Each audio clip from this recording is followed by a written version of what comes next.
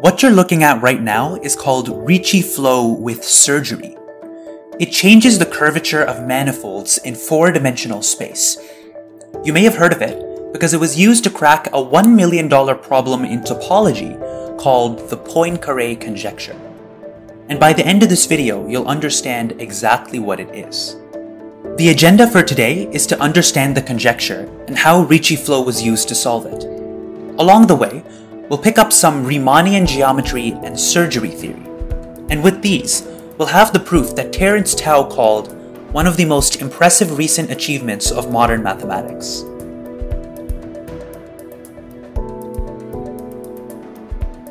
The Poincare conjecture says this. Suppose you have a blob sitting inside four-dimensional space. If the blob has no holes, so not like this or like this, and if it's in one piece, so not like this or like this, then you can mold the blob into a sphere. In formal terms, any closed three-manifold that is path-connected and where every loop is contractible to a point is homeomorphic to the three-sphere. A manifold is just a surface in higher dimensional space. A three-manifold is a surface that locally looks three-dimensional. This is our blob. Path-connected means that you can connect any 2 points with a path. This means that you can squish any loop in the space to a point. This means that you can mold the blob into a sphere sitting inside four-dimensional space. Here's a question. Who cares? Well, it has legendary status because it sounds easy. For example, these are all terms that you should learn in a first course in topology, but nobody's been able to crack it for over 100 years. Worse still, in every other dimension, this problem was solved. The n equals 4 case was particularly hard, so Michael Friedman won the 1986 Fields Medal for cracking it. But for some reason, the n equals 3 case was impossible. It was solved in 2002. Russian mathematician Grisha Perelman posted 3 papers on the archive. They were rich in ideas but frugal with details. Now, this is going to get really abstract really fast, so hold on tight. Riemannian geometry studies size and curvature. It does so with a gadget called the metric tensor, G. This thing takes a tangent vector to the manifold and assigns it a length. So maybe this arrow has length 2, and this arrow has length 5. Note, the arrow has no intrinsic length. It's an abstract object. We're just giving it a length of our own choosing. The metric tensor has a nice intuitive picture. Imagine tying a shoelace through a point. If we assign really small lengths to tangent vectors, it's like pulling in the shoelace. If we assign really large lengths, it's like relaxing the shoelace. The metric tensor tells the manifold where to shrink and where to expand. But if you've noticed, we've also told the manifold how to curve. And that's the amazing thing about the metric tensor. By encoding size, it gives you curvature. This brings us to the second player of Riemannian geometry, the Ricci curvature. This object tells you exactly how the manifold curves, all in terms of G. Now, full disclosure, the exact formula for the Ricci curvature is a little unwieldy. That shouldn't be a surprise. This curvature is quite complicated. But the point is, if you know G, you know R. Now we're ready to apply these.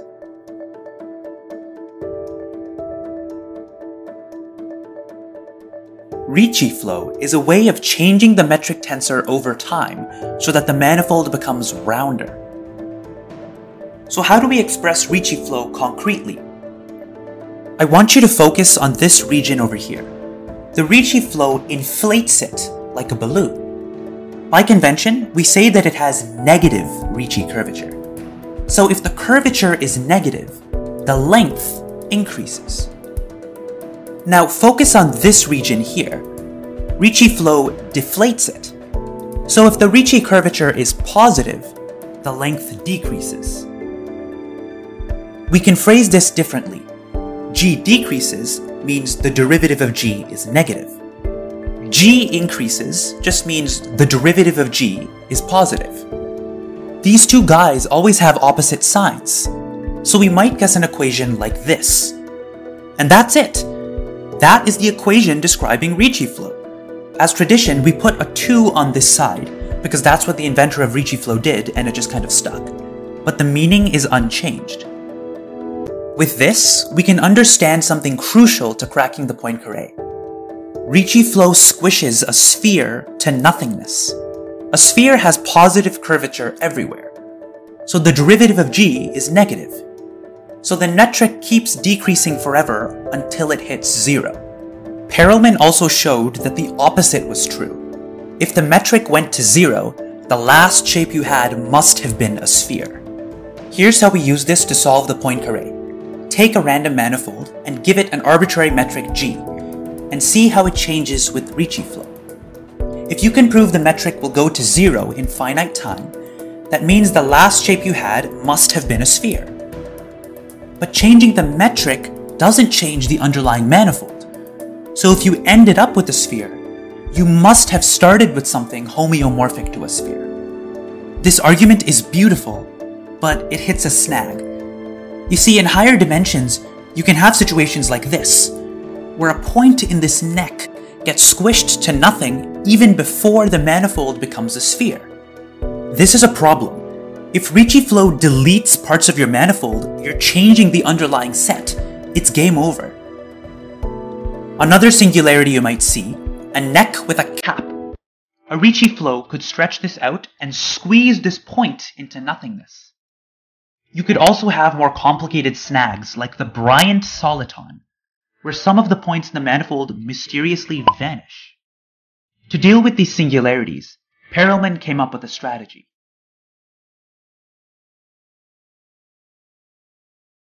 Perelman decided to manually remove the problem areas of the manifold. He then glued pieces of spheres to cover the holes that he had made. Here's how we used it to prove the Poincare.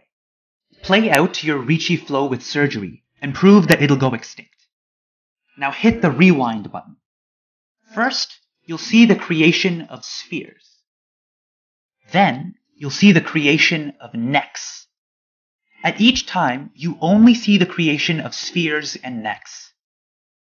But two spheres connected by a neck is just a sphere. So at each time, the manifold is a collection of spheres. But the manifold we started off with was connected, so it must have been a sphere. Say what you want, but this argument is just beautiful. And it proves the Poincare conjecture, making it one of the greatest triumphs